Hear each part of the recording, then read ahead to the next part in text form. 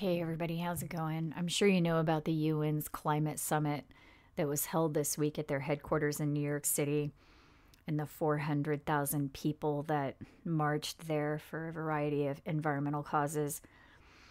Some were calling attention to rising tides with this slogan, Flood Wall Street, which I thought was interesting for other reasons.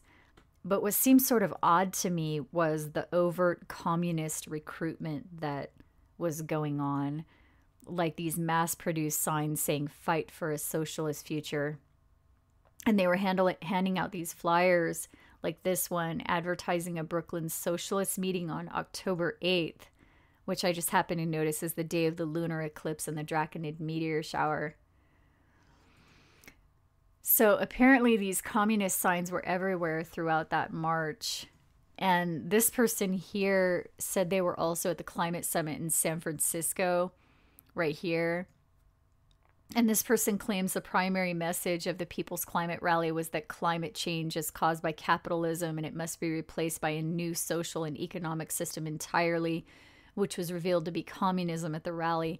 I don't know if that's true because I wasn't there, but it's clear to me at least that their statement right here is true, that communist ideologies have moved to the forefront of the climate change movement.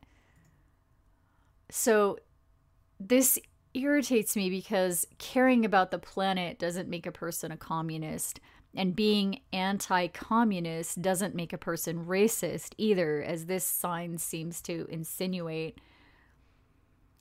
And I don't know much about political science, but I'm pretty sure that recognizing problems with capitalism does not mean that a person automatically supports socialism either. So to me, it seems that either this is an attempt to demonize the environmental movement or an attempt to use the environmental movement to further the communist agenda.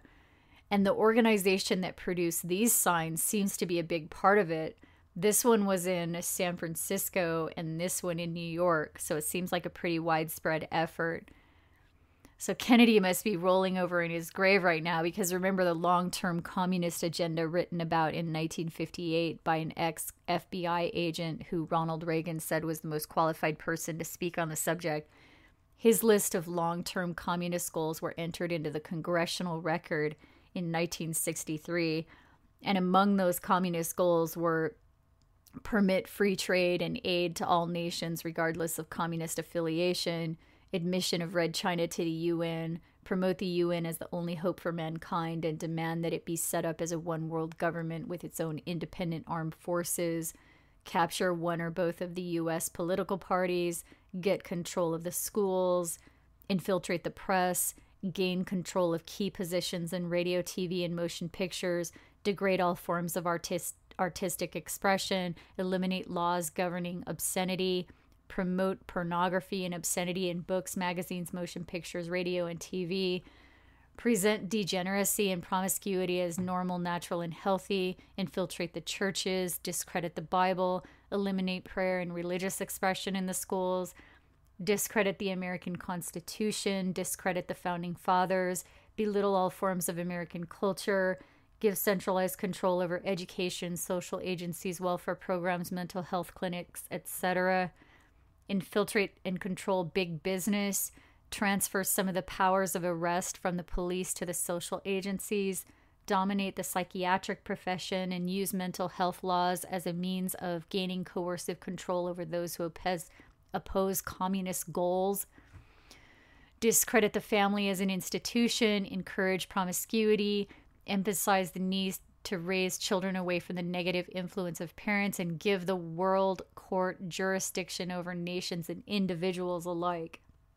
So again, this list was compiled by an FBI agent and entered into the Congressional Record in 1963, which was the same year Kennedy was assassinated. So some people might think that means nothing because the Cold War is over and communism supposedly failed in Russia, but not according to Russian defector and KGB informant Yuri Bezmenov.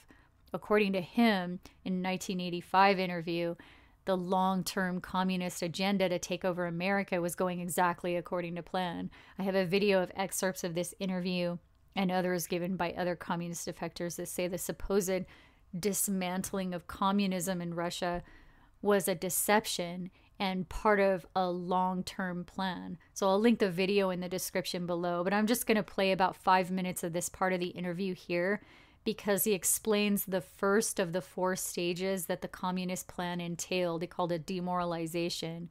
And then he says that first stage of the takeover was more than complete by 1985. So just listen to what he says here. Only about 15% of time, money, and manpower is spent on espionage as such. The other 85% is a slow process which we call either ideological subversion or active measures, активные мероприятия in the language of the KGB, or psychological warfare. What it basically means is to change the perception of reality of every American to such an extent that despite of the abundance of information, no one is able to come to sensible conclusions in the interests of defending themselves, their families, their community, and their country. It's a great brainwashing process which goes very slow, and it's divided in 4 basic stages. The first one being demoralization. It takes from 15 to 20 years to demoralize a nation. Why that many years? Because this is the minimum number of years which requires to educate 1 generation of students in the country of your enemy, exposed to the ideology of the enemy. In other words, Marxism-Leninism ideology is being pumped into the soft heads of at least 3 generations of American students without being challenged or counterbalanced by the basic values of Americanism, American patriotism. The result you can see. Most of the people who graduated in the 60s, dropouts or half-baked intellectuals, are now occupying the positions of power in the government, civil service, business, mass media, educational system. You are stuck with them. You cannot get rid of them. They are contaminated. They are programmed to think and react to certain stimuli in a certain pattern. You cannot change their mind, even if you expose them to authentic information, even if you prove that white is white and black is black, you still cannot change the basic perception and the logic of behavior. In other words, these people, the process of demoralization is complete and irreversible. To get rid society of these people, you need another 20 or 15 years to educate a new generation of patriotically minded and common sense people who would be acting in favor and in the interests of United States society. And yet these people who've been programmed and, as you say, in place, and yes, who are favorable to an opening with the Soviet concept, mm-hmm, these are the very people who would be marked for extermination in this country? Most of them, yes. Mm-hmm. Simply because the psychological shock when they will see in future what the beautiful society of equality and social justice means in practice, obviously they will revolt. They will be very unhappy, frustrated people. And the Marxist-Leninist regime does not tolerate these people. Obviously they will join the links of dissenters, mm-hmm, dissidents. Yes. Unlike in present United States, there will be no place for dissent in future Marxist-Leninist America. Here you can get popular like Daniel Ellsberg and filthy rich like Jane Fonda for being dissident, for criticizing your Pentagon. In future, these people will be simply squashed like cockroaches. Nobody is going to pay them nothing for their beautiful, noble ideas of equality. This they don't understand, and it will be greatest shock for them, of course. The demoralization process in the United States is basically completed already. For the last 25 years. Actually, it's overfulfilled, because demoralization now reaches such areas where previously not even Comrade Andropov and all his experts would even dream of such a tremendous success. Most of it is done by Americans to Americans, thanks to lack of moral standards. As I mentioned before, exposure to true information does not matter anymore. A person who was demoralized is unable to assess true information. The facts tell nothing to him. even if I shower him with information, with authentic proof, with documents, with pictures, even if I take him by force to the Soviet Union and show him concentration camp, he will refuse to believe it until he is going to receive a kick in his fat bottom. So throughout the whole interview, he said the communist goal was to take over America slowly over decades. And as you heard, he said the first stage demoralization was successful by the time of this interview in 1985.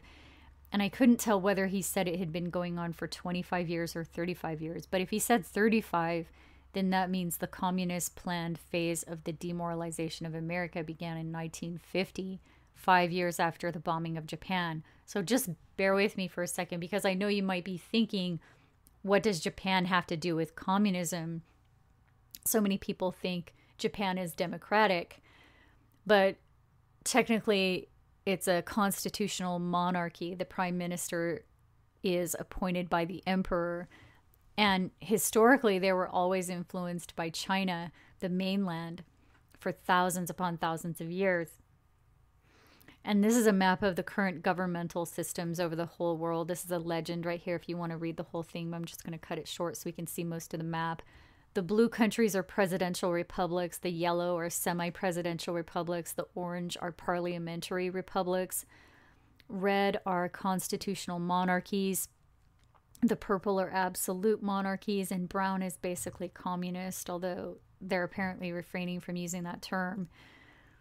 And then here's another map that shows all the countries that ever claimed to be socialist ever in their history, and it gives the number of years they were socialist. So you can see the northern country of Russia was socialist the longest, over 70 years, and China is right after them, between 60 and 70 years socialist, according to this map. And also here, it says the Communist Party of China founded in 1921, and by 1949 it defeated the standing government in a 10-year civil war leading to the establishment of the People's Republic of China. And then it says the Communist Party of China is the largest political party in the world. And I just wanted to point out the hammer and sickle right here. I think it's also the symbol that Russia uses. And this is actually in the biblical text. The biblical texts talk about the dragon that gives power to the world government, and also the hammer and the thrusting in of the sickle at the time of that great war. So it's no wonder the communist agenda was to discredit the Bible, because they probably want it outlawed because it identifies who they are and what their true agenda is. But we're not going to talk about that in this video. We're going to talk about ex-communist agents who have been saying for decades that the fall of communism in Russia was a deception.